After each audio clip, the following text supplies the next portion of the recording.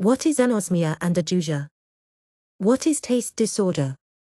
Dysgeusia. Anosmia is the inability to smell. Ageusia is the loss of taste functions of the tongue. Loss of smell or taste are the predominant neurological symptom of COVID-19. As many as 80% of COVID-19 patients exhibit some change in smell. What is anosmia? Anosmia is the inability to smell. It may be partial or total, and can be specific to certain smells. Reduced sensitivity to some or all smells is hyposmia. Anosmia, also known as smell blindness, is the loss of the ability to detect one or more smells. Anosmia may be temporary or permanent. It differs from hyposmia, which is a decreased sensitivity to some or all smells. In the United States, 3% of people age over 40 are affected by anosmia. What is ageusia? Ageusia is the loss of taste functions of the tongue, particularly the inability to detect sweetness, sourness, bitterness, saltiness, and umami. It is sometimes confused with anosmia, a loss of the sense of smell,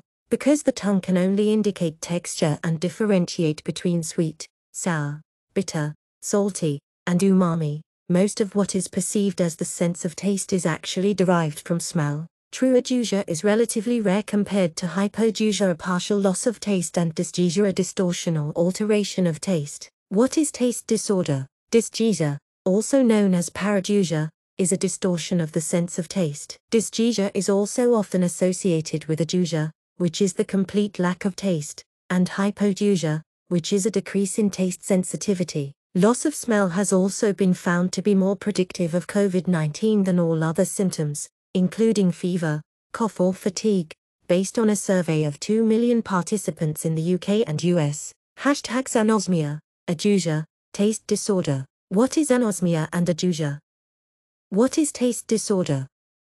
Dysgeusia.